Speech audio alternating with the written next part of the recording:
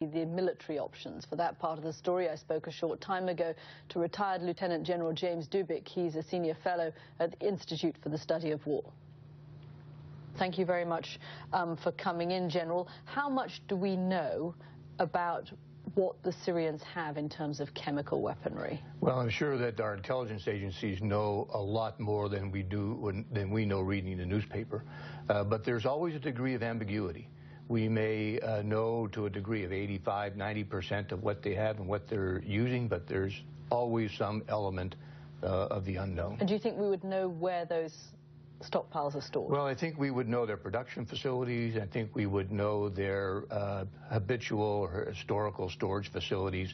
But it's entirely possible that some facilities that we don't know about, or some weapons that may be stored in some facility that's not an actual storage spot. Okay, I've been struck in the last few days by the strength of the rhetoric coming out of the White House. We heard it again from Leon Panetta today. The Americans very clearly drawing a red line here. Yeah. You cannot use these weapons. And as Panetta said today, suggesting they have intelligence that that might be part of the Syrian plan.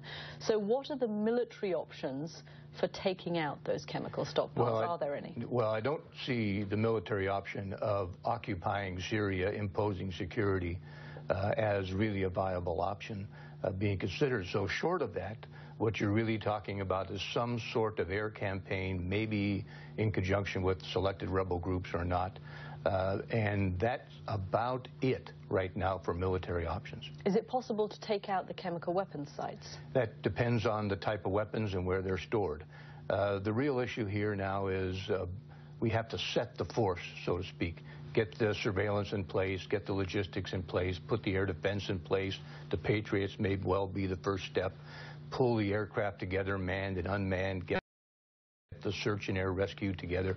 Put all that in preparation so that if a decision is made, the military force is ready to execute. But I'm assuming that there's a risk involved with bombing sites that may contain chemical weapons, right? I mean, these things can be dispersed in the air. Absolutely. And depending on the type of weapon we're talking about, or a chemical weapon, each one has a different protocol for attack.